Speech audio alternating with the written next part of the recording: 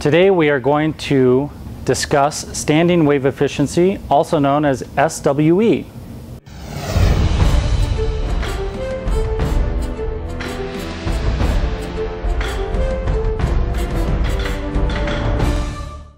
Standing wave efficiency is a term that I coined years ago to describe how much energy is conserved or lost in a musical instrument that produces a standing wave.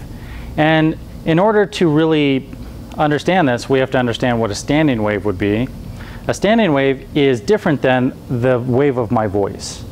My voice is producing a sound wave that's traveling in the direction of the camera, and then it bounces around the room.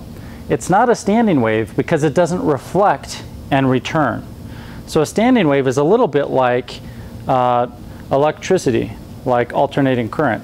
It's literally just bouncing back and forth from both ends. So a standing wave in a musical instrument, as in this one, would start in the back of my mouth, and then it would travel to a couple inches outside the bell, and when it hits the static pressure of the room, it's going to reflect and bounce back through the instrument. And when we produce a specific pitch, say A442 or something like that, then we are really having 442 cycles of that pitch reflecting back and forth between those two nodes. So standing wave efficiency is the efficiency of that wave. Now you might think, how could it be inefficient? Well, when you're playing an instrument and you're on the fundamental, then there's one large sine wave inside the instrument, meaning there's a node inside my mouth and there's a node out here, and the antinode is somewhere in the center of the instrument.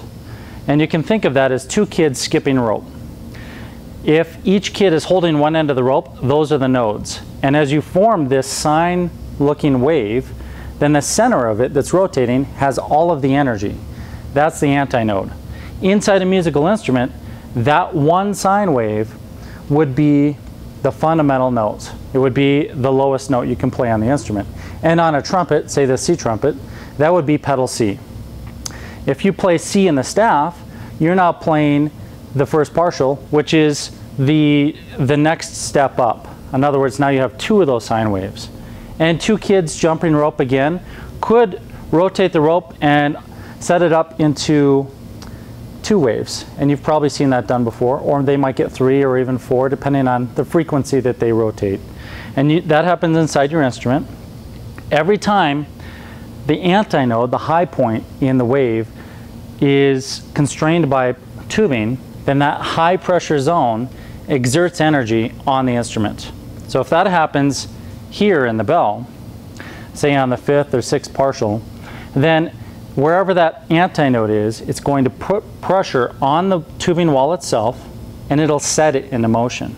So we have a transfer of energy from a sound wave into vibration of the tubing.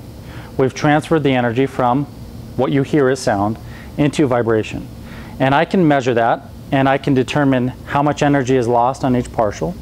My goal as a trumpet designer and maker is to prevent energy loss in specific places and allow it in others, so that we can create warmth and vibrancy and color that is determined by the player or the client's needs. And I can adjust all those things just through the efficiency and the design of the tapers of the instrument.